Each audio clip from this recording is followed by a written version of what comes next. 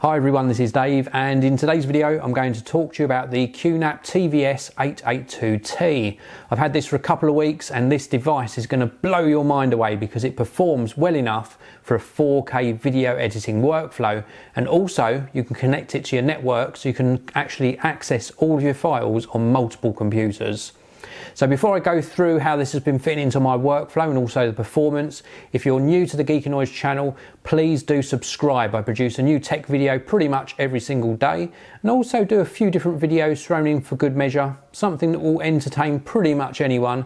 So subscribe to the channel, and also if you like what you see, please do hit that like button. So back to the QNAP TVS-882T. This could be termed as a network attached storage device, or a NAS. You can load it up with up to 6 3.5-inch serial ATA drives, 2 2.5-inch solid state drives, and there's also 2 internal slots where you can put an M2 SATA SSD drive in there as well. So plenty of options for adding different types of storage, and also plenty of different connection options. Not only can you connect this to your network, so you can actually access the files on multiple different devices, or you could even stream the files to a TV, but you can also directly connect it to your computer via Thunderbolt 2, and it gives you fast connection. In fact, a fast enough connection to edit 4K video directly on the device itself. So let me tell you a little bit about this specific device and some of the specifications. So this is the TVS-882T. Inside this particular one, there's an Intel Core i5-6500 3.6 GHz quad-core processor, 16 GB of DDR4 RAM, which can be expanded up to 64 GB.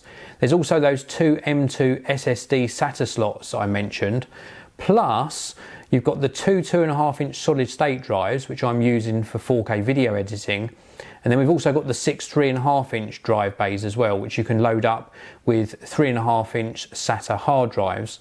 Now in this particular configuration, I've loaded this up with 4 6 TB drives. I've got those in a RAID 5 configuration, and you can see on your screen how they're performing now.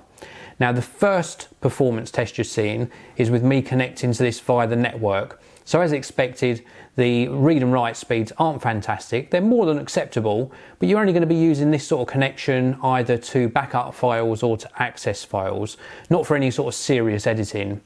And then the second speed test you're seeing on your screen now, this was actually me connecting to the 3.5-inch hard drives, but via the direct connection, so the direct attached storage Thunderbolt 2 connection.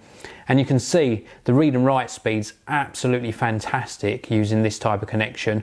Even this is good enough to actually do 4K video editing onto. My primary use for the 3.5-inch drives are for backup. I put in 2 Toshiba 2.5-inch solid state drives into the 2 2.5-inch bays. And you can see the results on your screen now, and this thing flies. These are the disk speed test, read and write speeds for the 2.5-inch solid state drives whilst connecting over that Thunderbolt 2 cable. And wow, I am so impressed. Now, just to backtrack a little bit, the 3.5-inch bays, you can use a mix of different capacitors if you want to, but I went for some Toshiba X300 3.5-inch SATA drives, and I used all the same capacity. So I've just got the first 4 bays filled up, and then I can expand that storage at a later stage and fill up bays 5 and 6 if I so wish. How's this been fitting into my workflow? Well, I've been using the 2.5-inch solid state drives for doing video editing with Final Cut Pro, 4K video, 100 megabit per second bitrate, no drop frames at all. It's been working absolutely fantastically. And then I've been backing up my work from the 2.5-inch solid state drives onto the 3.5-inch RAID 5 configuration. I do that at the end of every day, and it's been fine for that. I've also been using those 3.5-inch RAID 5 array to actually serve up media, so both video over the network and audio, and it's worked flawlessly.